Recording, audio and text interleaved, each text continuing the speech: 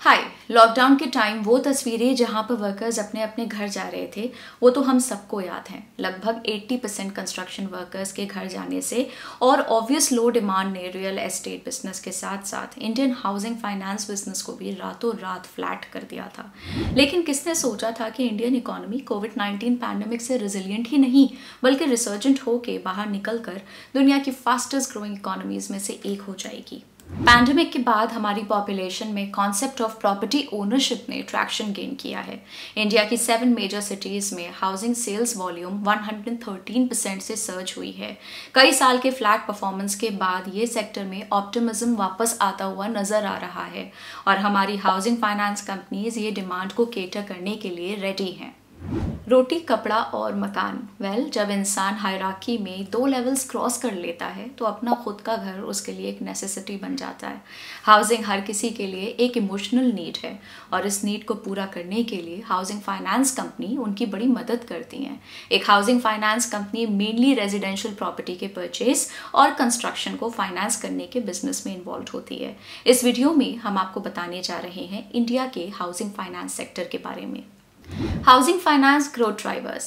Historical analysis since 1996-97 suggest करता है कि इंडिया में हाउसिंग अप साइकिल्स और डाउन साइकिल्स टिपिकली 6 से 8 साल लंबी चलती हैं। हमने 2012-13 से लेकर 2020 तक एक प्रोलॉन्ग डाउन साइकिल देखी है और अब 2021 ऑनवर्ड्स ऐसा लग रहा है कि मार्केट में अप साइकिल देखने को मिल सकती है। और इस ग्रोथ को कई फैक्टर्स हैं जो ड्राइव कर रहे हैं। रियल एस्टेट रेगुलेटरी अथॉरिटी यानी कि RERA and the goods and service tax यानी कि जीएसटी जैसे रिफॉर्म्स ने इस सेक्टर में बहुत ट्रांसपेरेंसी ला दी है। इंडिया की डेमोग्राफी हमारी इकोनॉमी की ग्रोथ में एक अहम भूमिका निभा रही है। 66% of India's population below 35 years of as है। इतनी ज़्यादा वर्किंग पॉपुलेशन का मतलब है कि होम लोन की ग्रोथ का पोटेंशियल बहुत ज़्यादा है। साथ ही साथ जैसे जैसे न्यूक्लियर फैमिलीज बढ़ी जा रही हैं, नंबर ऑफ हाउस होल्ड्स भी बढ़ते जा रहे हैं। और तो और राइजिंग अर्बनाइजेशन और relatively low interest rate environment home loans की डिमांड और भी बढ़ा सकते हैं। देखा जाए तो गवर्नमेंट का सपोर्ट भी बहुत काम आ रहा है आज हाउसिंग को अफोर्डेबल बनाने में। टाउनशिप्स और सेटलमेंट डेवलपमेंट प्रोजेक्ट्स में higher foreign direct investment allow करना, बजट में इंफ्रास्ट्रक्चर पर 35% increase in capex, affordable rental housing complex scheme का लॉन्च और स्टैम्प ड्यूटी में कट जैसे इनिशिएटिव्स इस सेक्टर को ग्रो करने में और हाउसिंग को अफोर्डेबल बनाने में हेल्प कर रहे हैं। हाउसिंग फॉर ऑल या प्रधानमंत्री आवास योजना स्कीम आरबीआई द्वारा लिक्विडिटी और सप्लाई साइड मेजर्स की मदद से रेजिडेंशियल सेक्टर को आज बड़ा पुश मिल रहा है। पर क्या all is well? The challenges faced by the sector. Rising interest rates, higher inflation और बढ़ते स्टील प्राइसेस की वजह से इंक्रीजिंग कॉस्ट ऑफ कंस्ट्रक्शन लगता है इस साल अफोर्डेबल हाउसिंग फाइनेंस की ग्रोथ पर थोड़ा ब्रेक मार सकते हैं। इन फैक्टर्स की वजह से प्रॉपर्टी कॉस्ट शूट अप हो रही हैं और साथ ही साथ गवर्नमेंट की क्रेडिट लिंक सब्सिडी स्कीम यानी कि CLSS भी हॉल्ट कर दी गई है, जिसकी वजह से हाउसिंग फाइनेंस सेक्टर को कई चैलेंजेस फेस करने पड़ रहे हैं। बढ़ते हुए इन्फ्लेशन को कंट्रोल करने के लिए आरबीआई ने मई से लेके अब तक 90 basis points interest rates hike किए हैं। एक्सपर्ट्स का मानना है कि 100 BPS increase in interest rates का मतलब है कि होम लोन की EMI का 6.1 से 6.4% से बढ़ना और अफोर्डेबल हाउसिंग लोन के EMI पर 5.3% का इंक्रीज। अगर इंटरेस्ट रेट्स और भी बढ़ते हैं तो पुराने और नए बोरोअर्स दोनों के सेंटिमेंट्स नेगेटिवली इम्पैक्ट हो सकते हैं। Market share of lenders in housing finance. Housing loans में देखा जाए तो ज़्यादातर बैंक्स ही हैं जो उनके वाइड डिस्ट्रीब्यूशन के जरिए मेजॉरिटी मार्केट शेयर रखते हैं।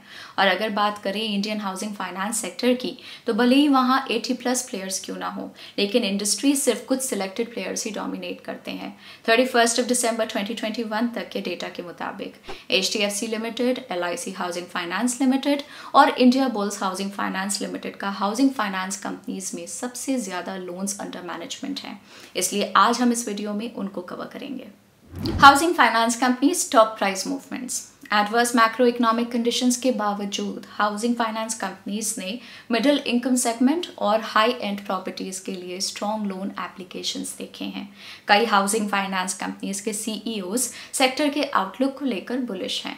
हाउसिंग फाइनेंस कंपनीज जैसे कि HDFC limited, LIC housing finance, India bulls housing finance और आवास फाइनेंसर्स ने पिछले 1 महीने में अच्छी रैली दिखाई है। और जैसा कि आप देख सकते हैं, निफ्टी रॉयल्टी इंडेक्स जो रियल एस्टेट कंपनीज के परफॉर्मेंस को रिफ्लेक्ट करता है, उसमें भी सेम पीरियड में ट्रिमेंडस राइज देखने को मिला है, specially in volatile times. Real estate में कंज्यूमर सेंटिमेंट पॉजिटिव है, जो हाउसिंग फाइनेंस कंपनीज के लिए भी एक ट्रिकल डाउन इफेक्ट का काम कर रहा है।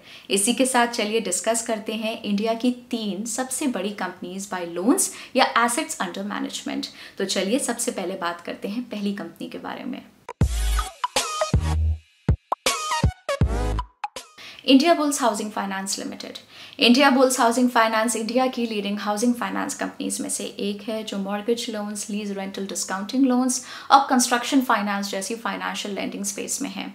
लीज रेंटल डिस्काउंटिंग एक तरह का टर्म लोन है जो इनकम प्रोड्यूसिंग कमर्शियल एसेट्स के अगेंस्ट ऑफर किया जाता है, लेकिन कंपनी का प्राइम फोकस मॉर्गेज और होम फाइनेंस बिजनेस पर ही है। India bulls housing finance limited के assets under management 72,211 crore rupees हैं as of 31 March 2022।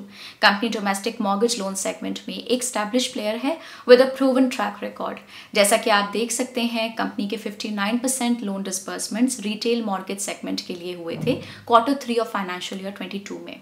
Recently he company ने LIC को अपने बॉन्ड सेल करके 500 करोड़ रुपीस रेज किए हैं और ऑफशोर लोन के थ्रू SBI से लगभग $100 मिलियन रेज किए हैं।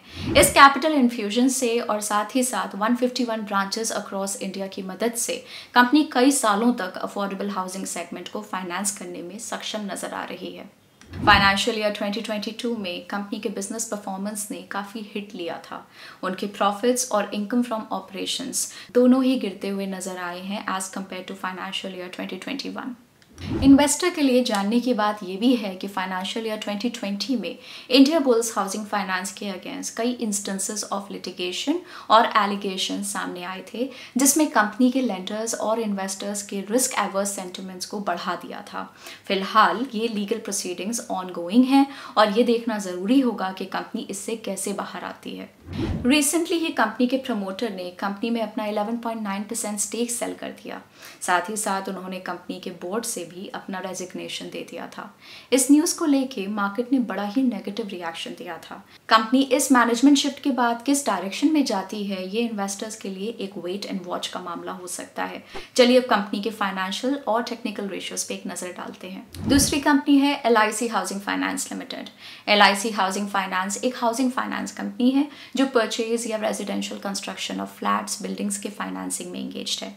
जैसा कि हमने वीडियो की स्टार्टिंग में देखा, कंपनी इंडिया की one of the largest housing finance companies में से एक है और उनके पास देश का one of the widest networks of offices है।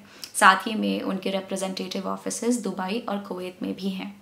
LIC housing finance life insurance corporation of India यानी कि LIC इंडिया के द्वारा प्रोमोटेड है, जो कंपनी में 45.25% स्टेक होल्ड करती है। LIC हाउसिंग फाइनेंस लिमिटेड के assets under management as of 31 March 2022 2,51,120 crore rupees हैं। कंपनी के लिए प्रोमोटर कंपनी LIC इंडिया का सपोर्ट बेहद फायदेमंद रहा है। LIC हाउसिंग फाइनेंस ने अपने ग्रोथ प्लान्स को फाइनेंस करने के लिए फाइनेंशियल ईयर 2021-22 में LIC से 2,335 करोड़ रुपीस रेज किए थे।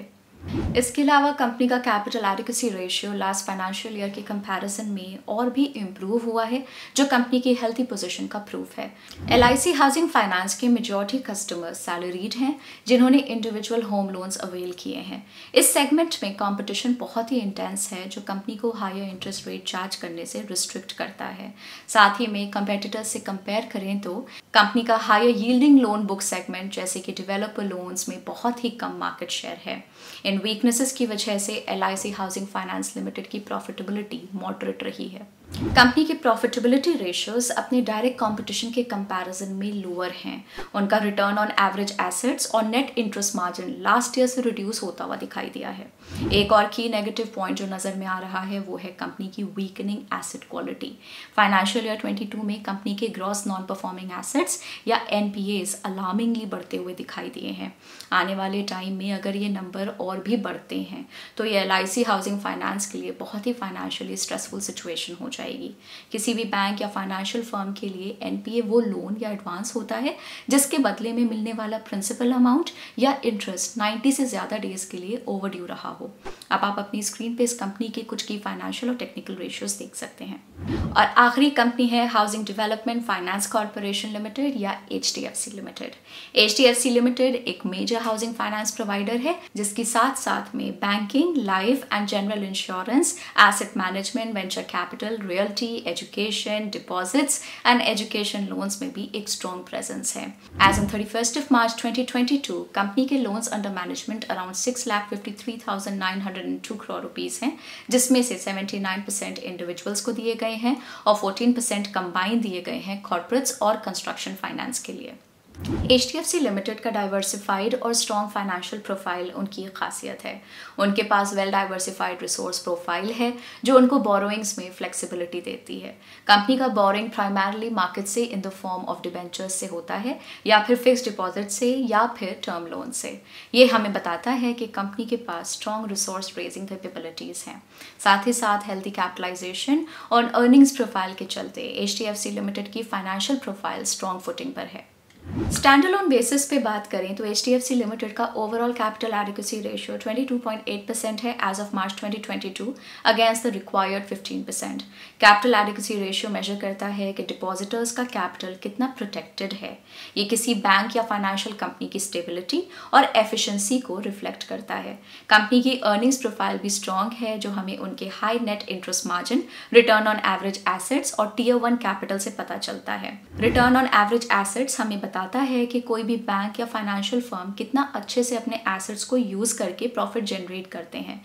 ये रेशियो को कैलकुलेट करने के लिए हम फाइनेंशियल फर्म की नेट इनकम को एवरेज टोटल एसेट से डिवाइड करते हैं। टियर 1 कैपिटल रेशियो बैंक के कोर इक्विटी कैपिटल को टोटल रिस्क वेटेड एसेट्स के अगेंस्ट मेजर करता है। ये रेशियो एक की इंडिकेटर है बैंक या फाइनेंशियल फर्म की फाइनेंशियल स्ट्रेंथ का। और रिस्क वेटेड एसेट्स मतलब कि फाइनेंशियल फर्म द्वारा अपने सभी एसेट्स को उनके क्रेडिट रिस्क के अनुसार वेट किया जाता है। ये बैंक्स को हेल्प करता है डिटर्मिन करने के लिए कि उन्हें मिनिमम कितना कैपिटल रखना है इंसॉल्वेंसी के रिस्क को मिटिगेट करने के लिए। एचडीएफसी लिमिटेड के लिए इमीडिएट टर्म में जो रिस्क है वो है बढ़ते इंटरेस्ट रेट्स की वजह से नेट इंटरेस्ट मार्जिन्स में आने वाले कुछ क्वार्टर्स में कंप्रेशन। आरबीआई ने हाल ही में 90 बेसिस पॉइंट से इंटरेस्ट रेट्स हाइक किए हैं जिसकी वजह से कंपनी की cost of borrowing immediately increase हुई है, लेकिन कस्टमर्स तक ये cost in terms of increase interest charge pass on करने में कुछ महीने लग सकते हैं। इसकी वजह से उनकी प्रॉफिटेबिलिटी में थोड़ा इम्पैक्ट देखने को मिल सकता है। HDFC limited retail mortgage loan segment से इंटेंस कंपटीशन फेस कर रही है, स्पेशली बैंक से। हालांकि कंपनी का एचडीएफसी बैंक के साथ मर्जर अनाउंस हुआ है जो जॉइंट एंटिटी को अपने कंपेटिटर्स से एक एज देगा, लेकिन इस मर्जर को और भी 1 से 1.5 साल लगेंगे और इसके बीच काफ़ी रेगुलेटरी हर्डल्स को क्रॉस करना है जो कंपनी के लिए एक रिस्क साबित हो सकता है।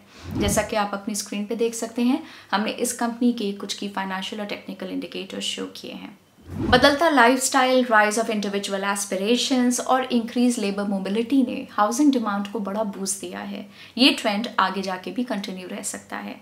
जैसे जैसे हमारे यंग एस्पिरेशनल पॉपुलेशन की इनकम बढ़ती जाएगी वैसे वैसे सेपरेट होम्स और बिगर हाउसेस की डिमांड बढ़ती जाएगी।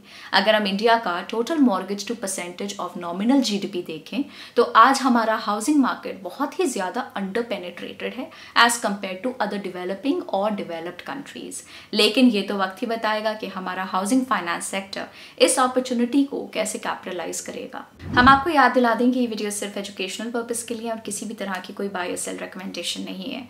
क्या आपको पता है कि हम ग्रो के इंस्टाग्राम और फेसबुक हैंडल्स पे भी स्टॉक मार्केट और इन्वेस्टिंग से रिलेटेड ढेर सारा कंटेंट पोस्ट करते हैं। अगर आप वो मिस नहीं करना चाहते तो अभी ग्रो को इंस्टाग्राम और फेसबुक पे फॉलो करिए। मार्केट के बारे में लेटेस्ट अपडेट्स के लिए ग्रो के चैनल को सब्सक्राइब करिए। Bye bye.